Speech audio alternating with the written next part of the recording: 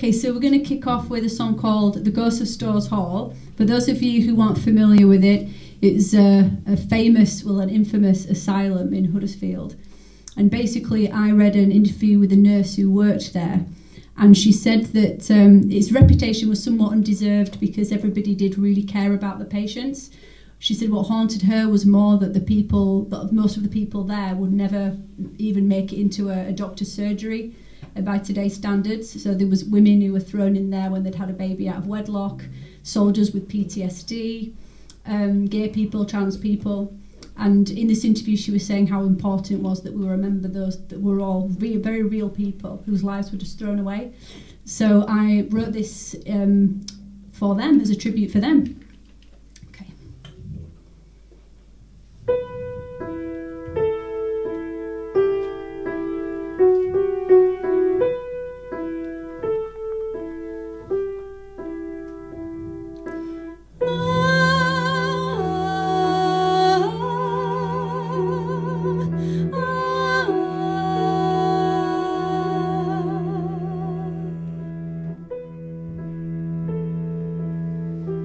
I had a name, and when she spoke it softly, my lover announced.